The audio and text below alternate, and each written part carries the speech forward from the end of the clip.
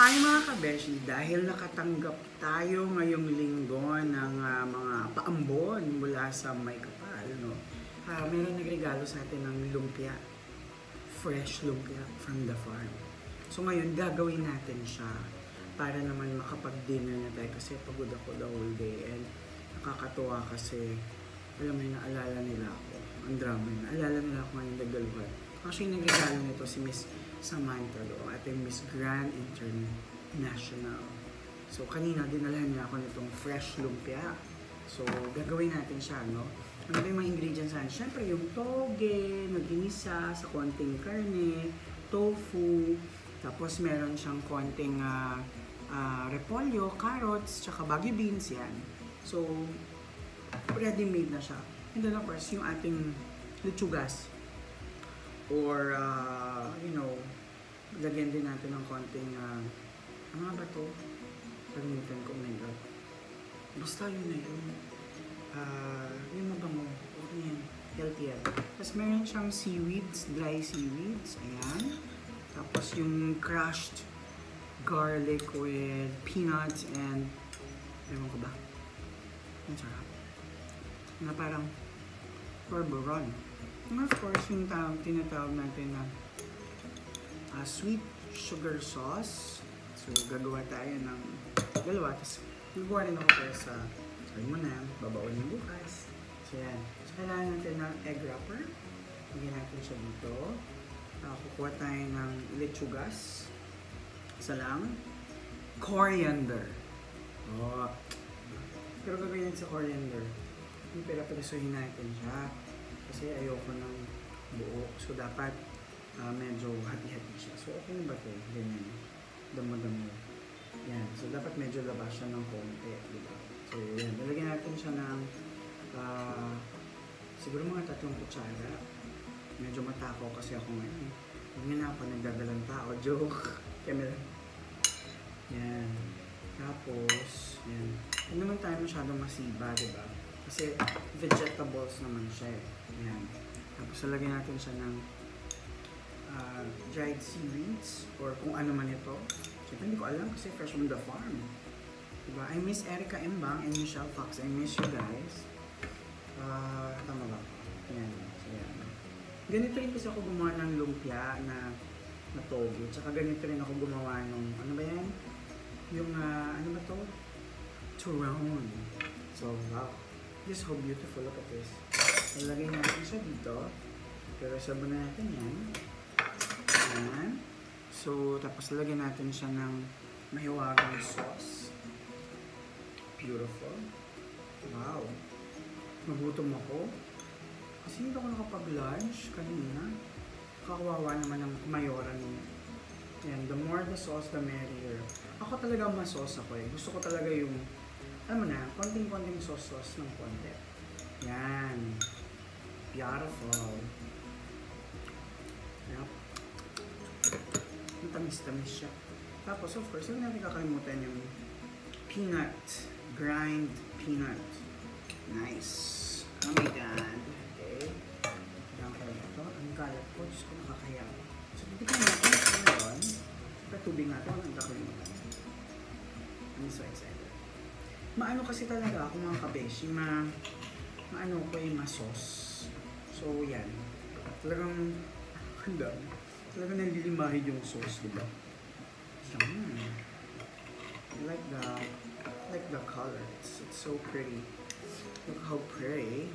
Diba? So, yan. Tsaka huwag po kayo maglala, simula sa araw na to, tatry ko pong mag-everyday series para nakikita nyo kung anong ginagawa ko sa buhay-buhay ko. No, bukas simulan naman natin yung routine ko everyday.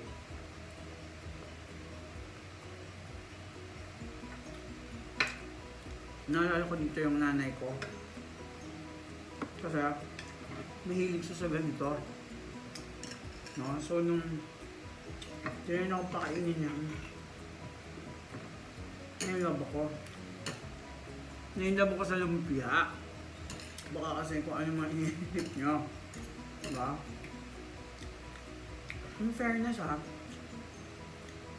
yung ito, yung dried seaweeds na yan, siya yung nagbigay ng lasa lalo Kasi matamis siya eh. Hmm. So, there's this concoction of matamis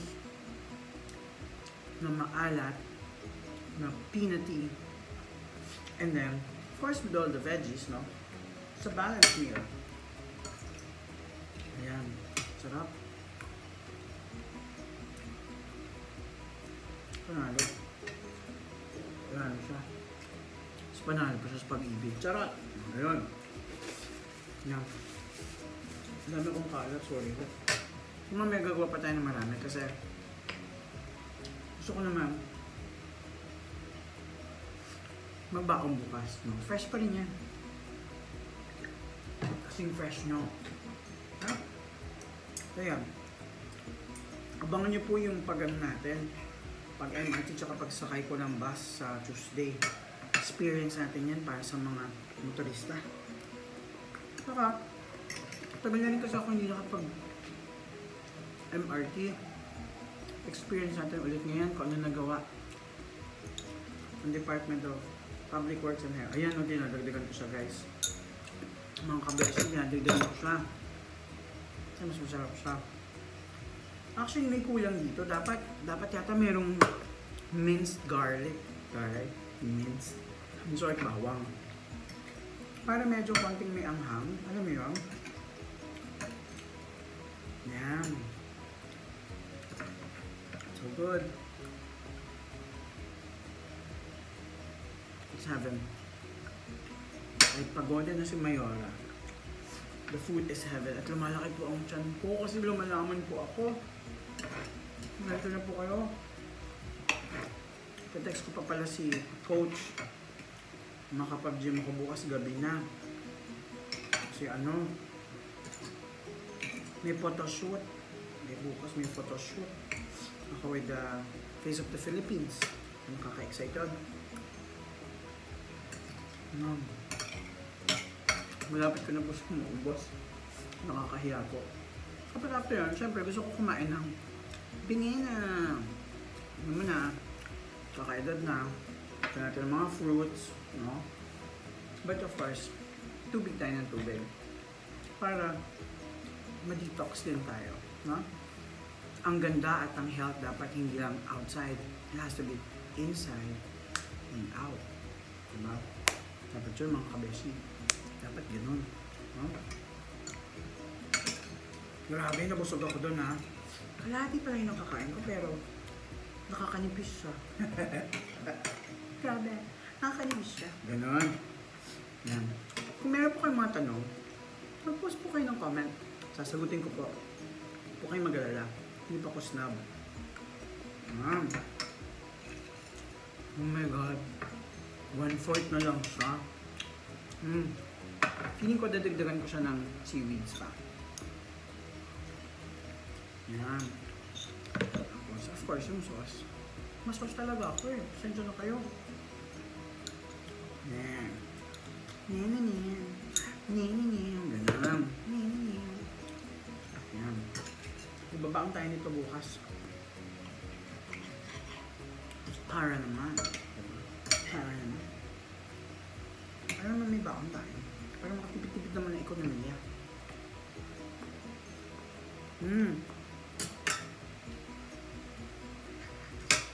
Pag ako gumawa ng iba pang version nito, pwede natin siya lagyan ng manok, pwede natin siya lagyan ng giniling na baboy, para merong ibang variety. Tapos, pwede rin naman natin siyang lagyan ng fresh garlic, yung talagang pino yung pagkagawa.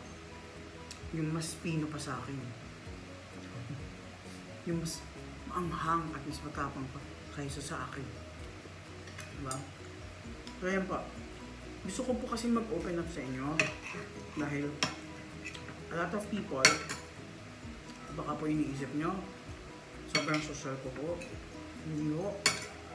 Kasi mo akong ordinaryong taong katulad ninyo.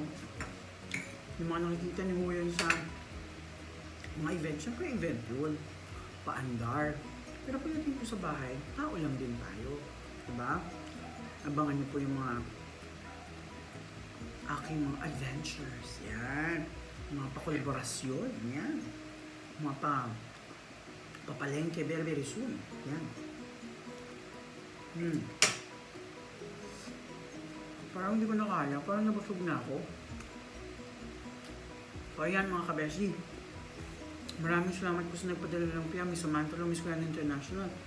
Good luck. Huwag po kayo maglala. Malapit na po ako magluto ulit sa ating bagong kitchen. Kasi excited na po ako.